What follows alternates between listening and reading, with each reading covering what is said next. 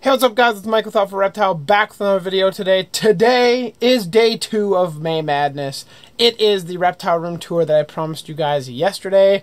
I didn't actually end up doing one for April, so that's kind of weird for me. I guess an update since then. I had my birthday on April 26th, so that's kind of cool. If you guys are looking for daily content on Instagram, make sure you follow me on Instagram. I'll leave that link in the description. I'll leave at the beginning of this video. If you guys are looking for any video suggestions that you want to see on the channel during May Madness, make sure you go into the comment section and leave it down there.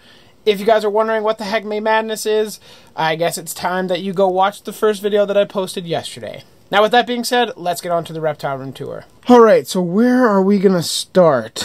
I think that we'll start, like, here, and just work our way around the room. So in here, we have Striker, the OG leopard gecko homie of the crew. He is right on cue. He thinks there's food being given out, but no. Sorry, little man. No food being given out today. My bad. But you can just see that his tank is doing actually really well. Lots of plant growth and succulent growth, I suppose. His tank is actually looking pretty sick, I'm not going to lie. Obviously his desert rose here died, which kind of sucks, but it is actually starting to regrow. Like, these shoots here do have little tiny leaves on them and are actually doing okay, so I ain't going to complain about that. But the rest of his tank is growing in nicely. The succulents are starting to fill in a bit, and the other night I actually caught him lying up top there, and it was so cute, but I didn't have my camera or phone, so I didn't get any pictures, but it would have been perfect to post on Instagram. Wah, wah. But that is Striker, the OG, the homie, the original gangster of the crew, the one that started it all off. Moving up from there, we have the Geomida spangleri. These guys are the very rare Vietnamese black-breasted leaf turtles. I now have their bins open. You can see there's one of them there. And the other one's actually on top of the log right there. Little goofball. Look at their little crackhead eyes. They're so cute. They've actually about tripled in size since I got them. I believe I got them back in November.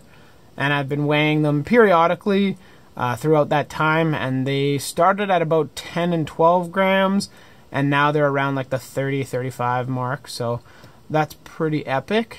I do really like these guys. They are hilarious to watch eat. I will make a feeding video at some point during May Madness, so if you guys are curious about that, then just wait. You'll get a feeding video, don't you worry. On them being upgraded, because they will be upgraded, don't you worry.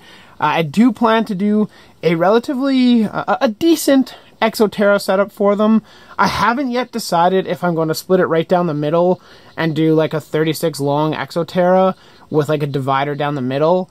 I haven't decided just yet on what I'm going to do, but I will be upgrading them probably in the next month or two.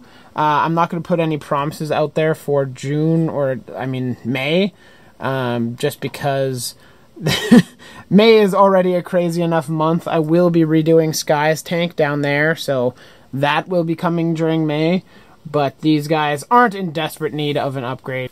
And now that we've covered these two tanks here, we can move on to the Uromastyx. I actually did capture some footage of them eating yesterday, so I'll throw that in right now. The female does have some quite nice coloration, but not quite as colorful as the male. I was hoping Mr. Male would come out. Speaking of which, I actually don't have a name for these guys. So if you guys are interested in leaving your name suggestions down below, please do so. I would like to hear what you guys have in mind.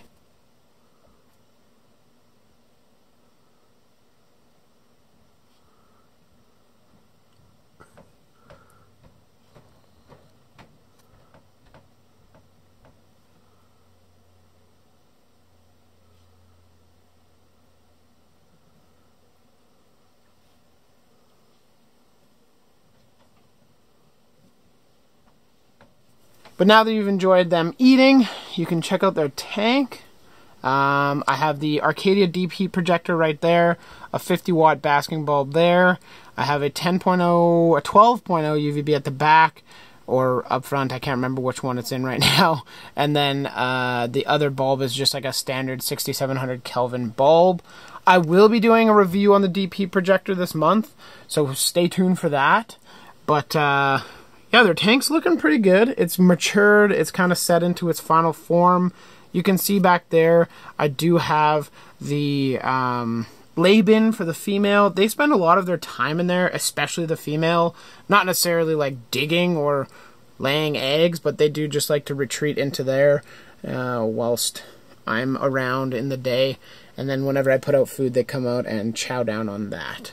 So that is the Uromastyx. I still have a pair, and their eggs should be hatching in the next probably couple weeks.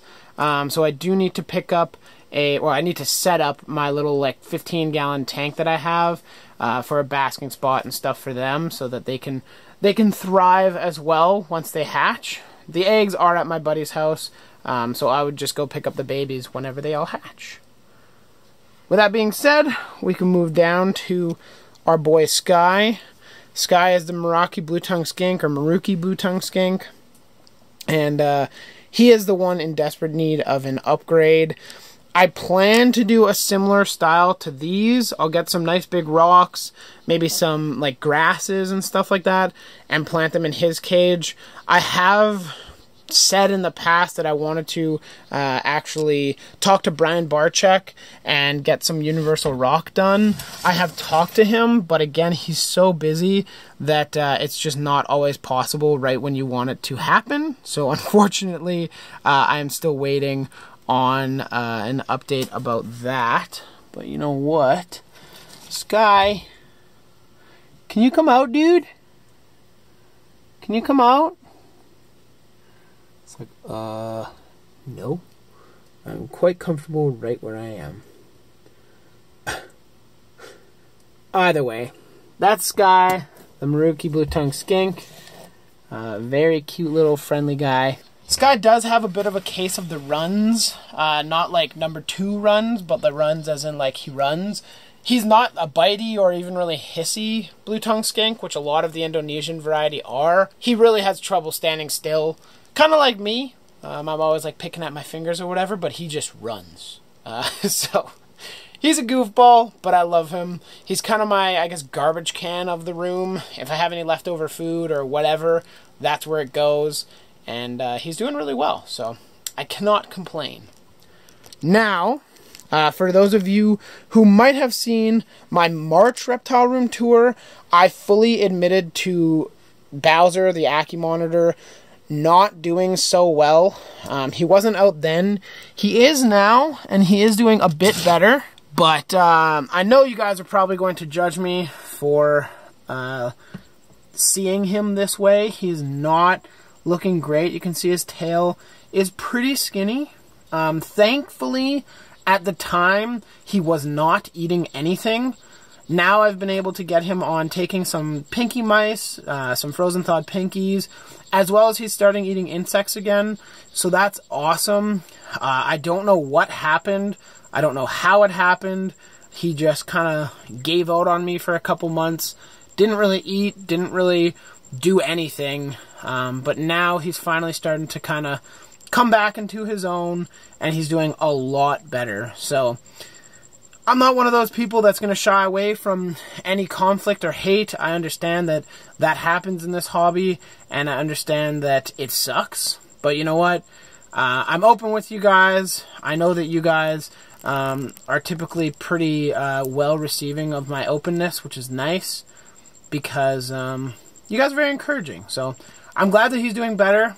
I'm giving him a bath like 3 to 4 times a week. I'm feeding him pretty much daily, and he's finally starting to put back on some weight. So thanks for being a champ, Bows. I appreciate it. I'm glad I didn't lose you there, because you are one of the OGs. You're one of the mans. It's nice and hot in there. He's got a nice and hot basking spot, and I'm not gonna like rush to upgrade or change anything, especially when he's in his more fragile state right now. Hopefully I don't get roasted too hard for that, but that's life. I'm here to be open with you guys, and hopefully you guys respect that. With that being said, I think we can finally move on to the man, the myth, the legend, the Shellman. Hello, pal. How are you? The little shell destroyer.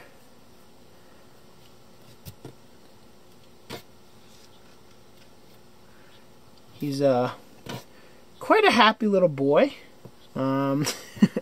He certainly has a decent pen.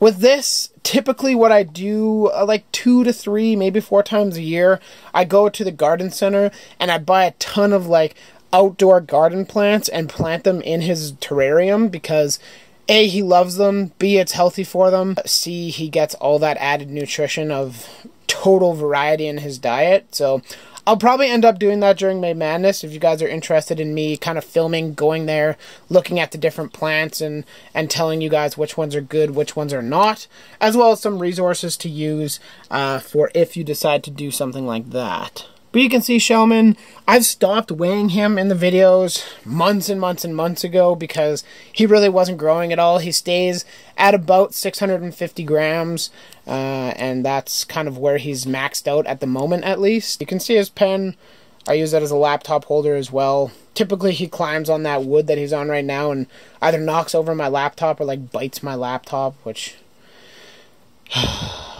tortoises, I tell you. Tortoises. Moving up from the shell, we'll go on to, these are the Ufaga Pumilio Almirante. As you can see in there, they are a beautiful species of frog. And they are doing very, very well. They're breeding quite prolifically in here, You guys can see they're just stunning little frogs. I put in this Bucephalandra. I cut it out from my tank. Ooh, here's one of the babies that's really nice and spotted.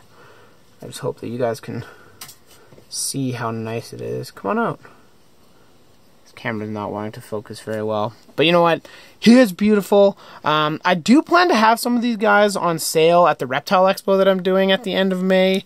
So if you guys, I guess, are interested, then hit me up now and let me know. But, there we go. Well, momentarily you can see it. These guys are really cool. I love having them in my room. You hear them pretty much calling all the time in my videos. As you can see here, there's a little clutch of eggs that I think some of the newbies, like the newly grown up ones, are actually starting to eat some of the eggs, which is kind of unfortunate. But, that's why they are for sale. So... they're doing good, they're eating, they're growing, they're breeding, and that's kind of all I can ask for. This definitely is not my favorite tank. It's not a terrible tank by any means, but it's certainly not the best tank, so that's just what I have to deal with, and that's what I make do with. So, they're breeding. I guess they're happy. This tank here is actually all sold bromeliads that I've sold, and the weather hasn't been good enough to ship them out yet, so I'm just letting them kind of chill in here, get acclimatized to the more humid conditions in a terrarium. This guy here is a beautiful Biophytum Zenkeri, which is really, really cool. It's actually blooming right now. If you guys are in Canada and you want any bromeliads and you're watching this video, let me know. I have a ton on my Facebook page that you guys can go check out. And yeah, these guys are they're all doing very well. So, can't complain. Hi, Dixon. So this is a Europlatus guntheri, one of the more heat tolerant of the Europlatus genus, which is really nice because in summertime here in my room, it actually does get to be pretty warm, like ambience of about like 84, 83, and these guys handle it pretty well. Their tank is a little bit warmer than what it is. You guys can hear the Pumilio calling. But their tank does get a little bit warmer than ambient, so they can handle quite high temperatures. Obviously, it's not like that all year round, but it's a reality. They're really, really cool creatures. I love Dixon. The problem is he doesn't have any females in Canada. There's like legit no females of the Gunthri in Canada. I guess right now, last night I took to filming some footage of Tig and Bane because they're both out, and I'm glad I did because they are not out currently, so I'm going to let you guys tune into that footage.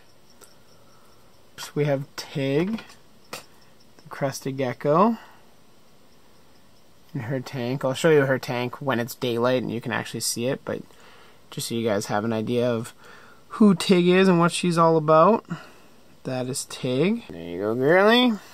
And one of the other key nocturnal creatures we have in here is, of course, Bane. And Bane is his own pissy self, as per usual. You can see Bane there. He's a big boy. He's definitely a big boy. Big green blob. That's the beast himself, Mr. Bane. And now that you've actually seen who they are, what they look like, what their shenanigans are... Oh, and Tig's actually still kind of out. Hi, girly. We can see you in the daytime. That's crazy. She likes to hide up there, which is kind of cute. But this is her tank. It's not bad.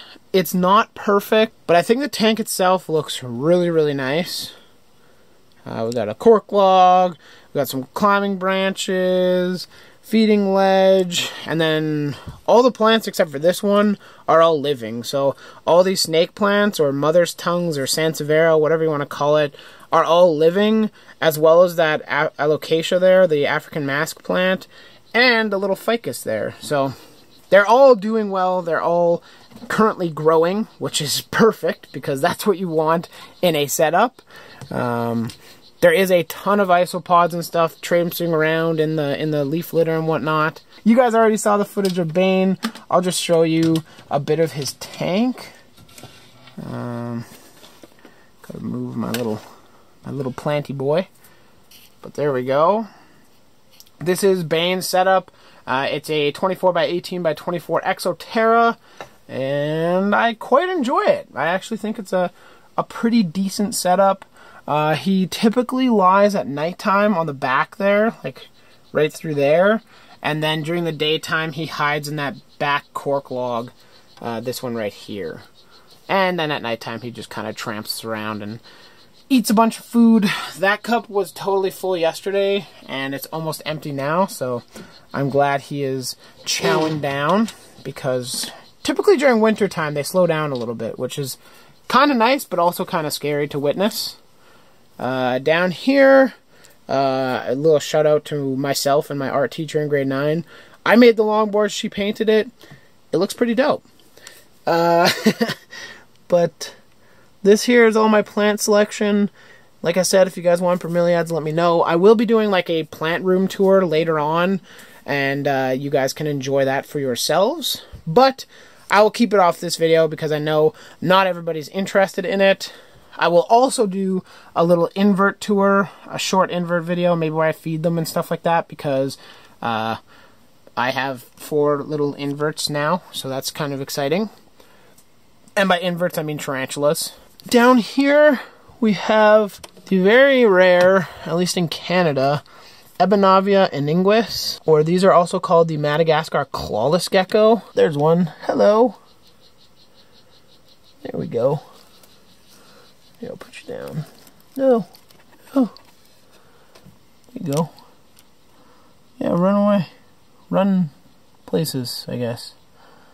There's 2 of them in here. Unfortunately, I believe those are both female. I'm pretty sure I caught them both laying eggs, so that kind of sucks. That's a little unfortunate, because the eggs were also infertile, so that's even worse.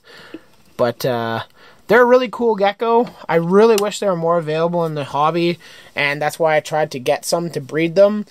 But like I said, unfortunately, I think they are both female. So on another import, I might grab a male. In here, we also have another species of small gecko that is much more common in the hobby. Holy smokes.